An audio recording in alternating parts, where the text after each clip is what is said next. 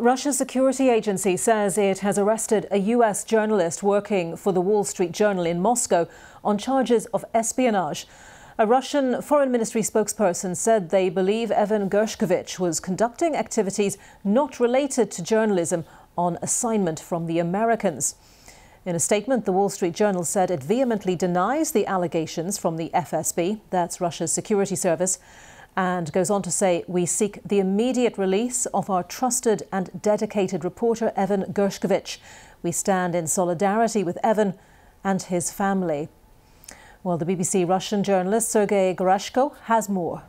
He started as a Moscow Times reporter for the journal in Moscow. Then he moved to the Agence France-Presse, and afterwards he joined the Wall Street Journal team. He's a dedicated and talented reporter who is the son of emigres from Russia. He came to Russia like in 2000s, and he speaks Russian very well.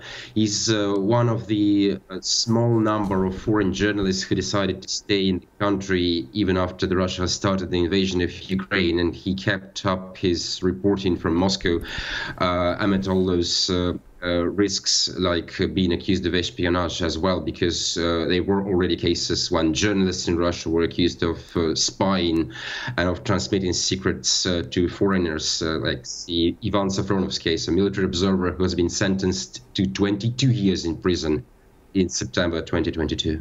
And presumably Gershkovich will be taken to prison for at least like 2 months for the time while the investigation on him will be open.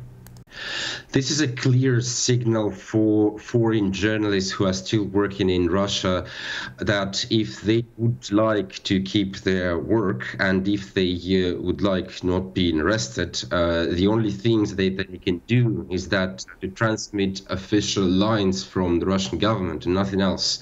Because any sort of gathering information in Russia, any sort of reporting something which contradicts the official line can be considered by the regime as espionage, as hostile actions, and can be considered as spying, and a person can be taken to court and arrested.